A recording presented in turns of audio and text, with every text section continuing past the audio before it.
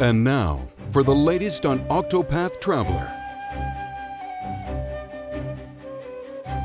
Today, we'd like to start by introducing two more protagonists. This is Hunnet, the hunter. We shall be back before the next moon. She sets off on a journey in search of her master, who vanished pursuing a dreadful fiend. Stayest safe, Master. Honnet's path action is Provoke. She can sick various beasts on the people around her to draw them into combat. By doing so, she can chase off troublemakers or open paths blocked by foes.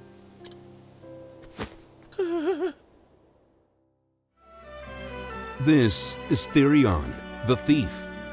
Never thought a man of my talents would be working for someone like... When a mysterious client asks him to retrieve a rare gemstone, he sets off on a journey of his own. It's nothing. You'll get your stones back soon. Just leave the thieving to me. Therion's path action is Steal. As you'd expect, he can pilfer various items from almost everyone he meets. This way, he can acquire valuable items not available in in-game stores, or procure goods sought by certain individuals in return for suitable rewards. That is correct. Now we'd like to introduce the concept of noble and rogue path actions. The path actions available to our protagonists can be divided into two categories, noble and rogue. For example, to acquire items from townspeople, you can use the path action Purchase, the noble path, or steal them, the rogue path.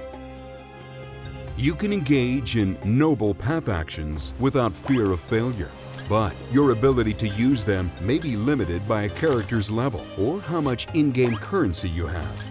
On the other hand, rogue path actions can be used at any time, regardless of your level.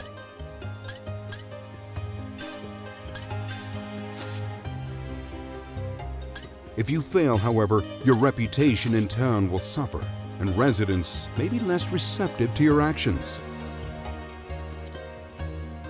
Don't worry too much though. You can always grease the barkeep's palm, so he'll spread good rumors about you and repair your reputation. Now, let's talk about side stories. In addition to our protagonist's main tales, you'll also encounter all sorts of people around the realm of Orstera in need of your aid. Skilled use of path actions will be the key to navigating your way through these side stories. In Octopath Traveler, a quest will often have more than one possible resolution. Do you want to fight your way through a spot of trouble?